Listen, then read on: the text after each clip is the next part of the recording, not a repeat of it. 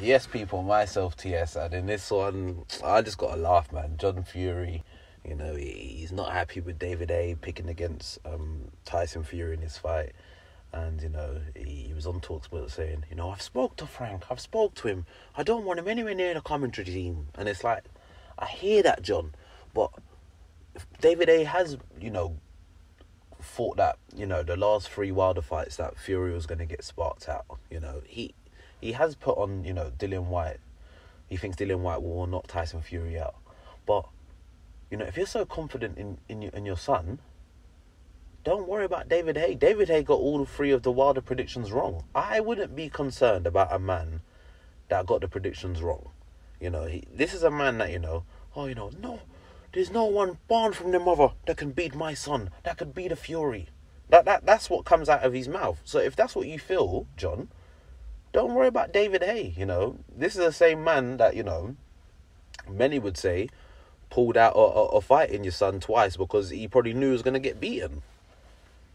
You know, why do you care about what this man's opinion is? So what if he's in a commentary team? You know, the other day he ran up on Frampton saying, you know, you think a YouTuber could beat my son?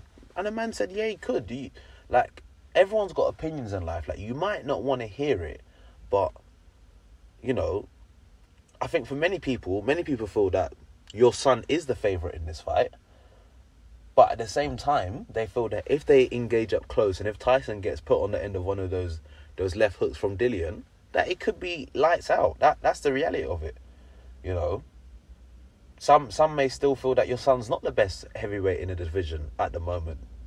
It's someone's opinion. You might not agree with it, but you just got to deal with it. I think for the majority of boxing fans, they would say that Tyson Fury is the main man in the division at the moment, no matter what happens between a Joshua and Usyk rematch. You know, as long as your son comes through this fight and wins and you know, it's not a controversial decision, or, you know, he gets Dillian out of there, many will still agree that he is the best man in the division. So I wouldn't really worry about David Haye's opinion, you know.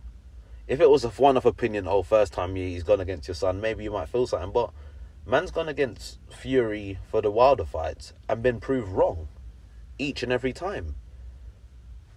So I wouldn't really, you know, worry about what David Haye has to say, truth be told. But, you know, he's a man, a passionate man, a man with ego, you know, passionate about his son, and it is what it is. But, you know, you're in an industry, a sport that, you know, it entitles, you know, millions of people around the world to have opinions on situations, and he's just a man that, you know, is from the sport that has an opinion in it. So you just got to accept his opinion and move with it, and so be it, and that's how it is. So yeah, that's my thoughts on it all. Let me know your thoughts on it.